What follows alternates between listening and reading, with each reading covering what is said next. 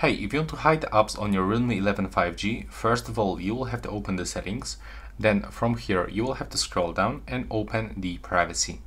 Now from here, select the privacy and you will have to select this option to hide apps.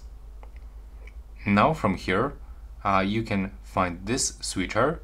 So for example, if I want to hide maybe Google Chrome and my Google Drive, I have to click on the switcher and now I will have to set the privacy password. So I have to click on the settings and from here I can input the 6-digit password.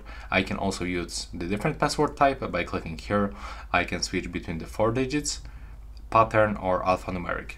I'm gonna use the pattern. So now I have to draw this pattern 2 times. And here we've got the security question that we can for sure change for a few of this default or set the custom by going right here. So give the answer. You can also set the recovery email. If you forgot your security question, then click on the right upper corner to confirm and now tap on the settings and here you've got the access code. So when you input this code into your phone dialer, you will be able to access the hidden apps. So you have to type like this.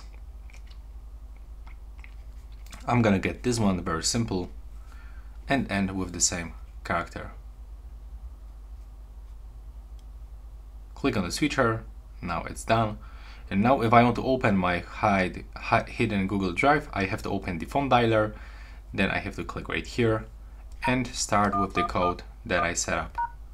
And as you can see here, I can find my hidden apps. And that's how it looks right now. Please subscribe to my channel and see you in the next one.